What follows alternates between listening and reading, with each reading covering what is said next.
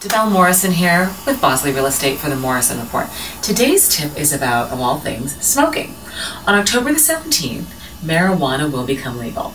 So, how does this affect you? If you're living in a condo, you really want to make sure that your condo board has taken the time to update the rules and make sure that it's clear to people that they cannot smoke either tobacco or marijuana on the premises. So that's number one that you want to make sure.